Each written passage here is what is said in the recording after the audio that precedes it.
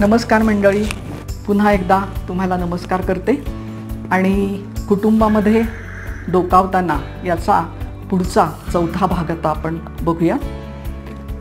आपण आता काही कल्पनांचे खेळ खेळतोय, तसंच याही भागामध्ये काही खेळ खेळायचे आहेत.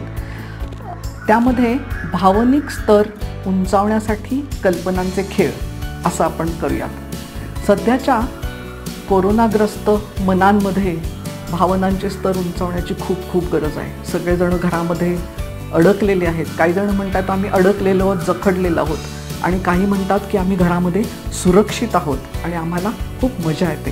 अशा वेगवेगळ्या प्रतिक्रिया आहेत. तर आपल्या घराचा भावनिक स्तर आत्ता कसा आहे हा आपण मागोवा घेऊ शकतो.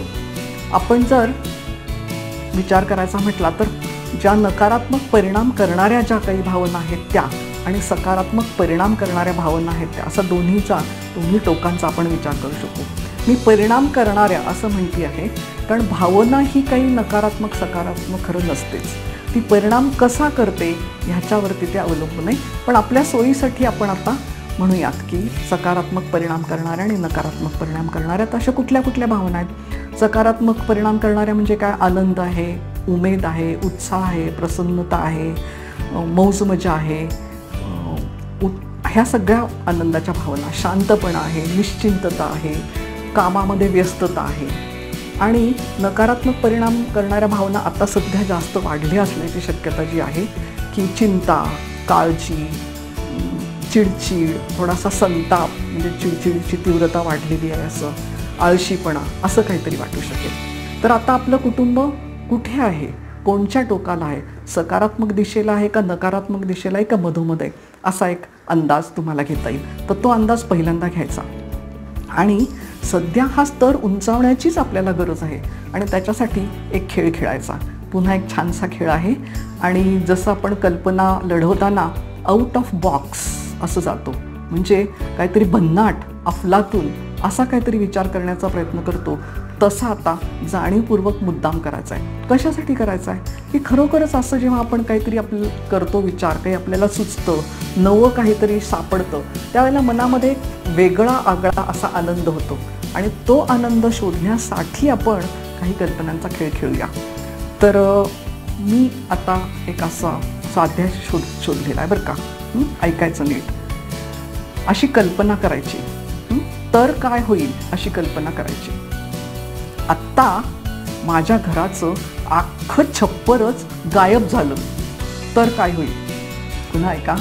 आत्ता माझ्या घराचं अख्खं छप्परच गायब झालं तर काय होईल.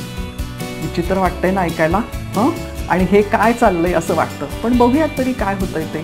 तर मी काही या उत्तरांची सूची पण करून ठेवली आहे. ही गोष्ट आहे तशीच अशक्य आणि अतर्क, पण ते सगळं तर्क बाजूला ठेवून अंदाज बांधायचे की तर काय होईल. तर मी सुरुवात करते. ऊन येईल, पाऊस येईल, कदाचित चोर येतील, छप्पर शोधून आणून बसवावं लागेल, आम्ही भिवून एकमेकांना अगदी चिकटून बसू, उडत्या छपरावरनं आम्ही बाहेर जाऊ आणि मग बघू की ह्या कोरोनाग्रस्त परिस्थितीमध्ये कोणाकोणाला काही गरज आहे का.